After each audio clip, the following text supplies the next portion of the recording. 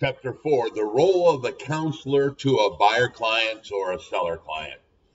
As a real estate counselor for a buyer client or your seller client, you're going to be their guide throughout the entire process.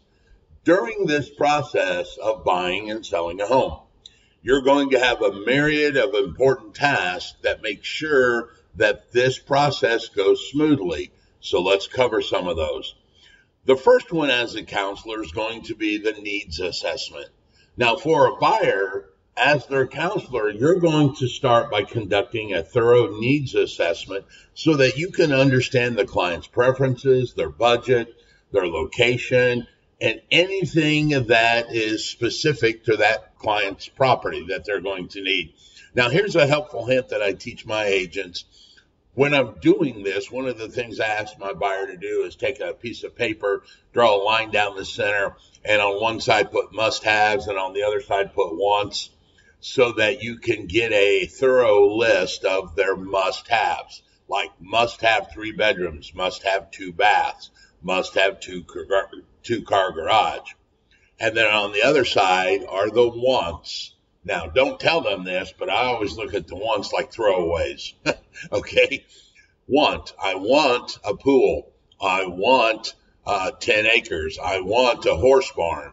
And I call those throwaways because now you've got a list so that when you go out and search the MLS, you can put all the list of must-haves and the list of wants in your search parameters, and bingo, you get 2 houses. If you don't get any houses, then you can start slowly removing the wants, which is why I call them the throwaway. I don't call them that out loud to the client. So you could say, okay, we got rid of the 10 acres and I found everything else on 2 acres. Would that be sufficient? All right. Now, for the seller as their counselor, you're going to assess their goals. What's their timeline? Are there any other important issues?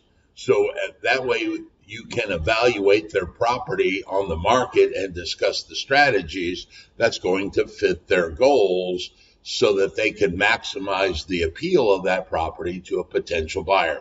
Now, remember, a lot of agents tend to think that your job is to get the highest price for the seller. That's not true. All right. Let me repeat that in case you didn't hear it. Getting the highest price is not true. Getting the best deal is the important thing, because there could be other issues for the seller that may be more important than money. I had an agent once that just could not get over the fact that his seller took an offer $10,000 less, but it was cash, closed in 10 days versus a VA loan that was, at that time, they had asked for 45 days. And he just couldn't get over the fact that they were leaving money on the table. And I kept trying to explain to him, you've got to understand that if time is their important factor, they needed to be in another state so their husband could start this job and the kids could start school. Time outbalanced that actual money. So keep that in mind as a counselor. Understand what their needs are. The second thing is market education. You're going to educate your client about the current real estate market, the current condition. What are the trends? What are the comparable property values? This is going to help your clients make informed offers and help your seller clients make or set a realistic listing price. Number 3, financing or guidance on financing.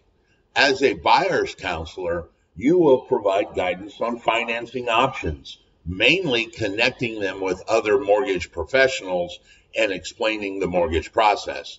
This will ensure that the buyer understands their financial capability and they are prepared for this journey to buy and close on this property. From the seller standpoint, you might offer insights on how some of the property improvements can impact the market value so that you can advise them on pricing strategies that will attract the right buyers they're looking for. When it comes to property searches or property listings, as the buyer's counselor, you're going to help identify the suitable properties based on that list we just talked about. You're going to be scheduling viewings. You're going to be evaluating all of these options for that buyer client. When it comes to the sellers, you need to collaborate with the sellers to prepare and list their property. This is going to involve marketing materials, coordinating showing, implementing strategies that it's going to enhance their property's visibility. Maybe it's going to be a social market campaign. Maybe you're going to build a website dedicated directly to that one property. All of these things are going to be part of your job. Point number 5, negotiation strategies. As a counselor, you're going to guide your client through the negotiation process. For buyers, that involves formulating competitive offers, and for sellers, it includes reviewing and responding to offers. Now, remember, you have to help the client make sure they stay aligned with their original objectives. This happens a lot with buyers, where buyers are like, oh, I want to see this house, and it's 3 bedrooms, 2 baths, 1,500 square feet. And then all of a sudden they start sending you homes. Oh, I saw this. I want to go look at it. And it's, 7 bedrooms, 12,000 square feet. You've got to talk to your buyers about, hey, that was not part of our original objectives. Have our objectives changed? Or did I miss something along the way?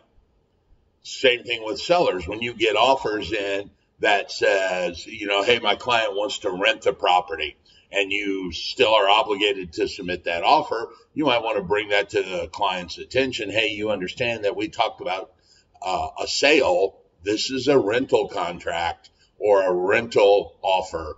So you may have to talk to your clients about redoing objectives if they have changed.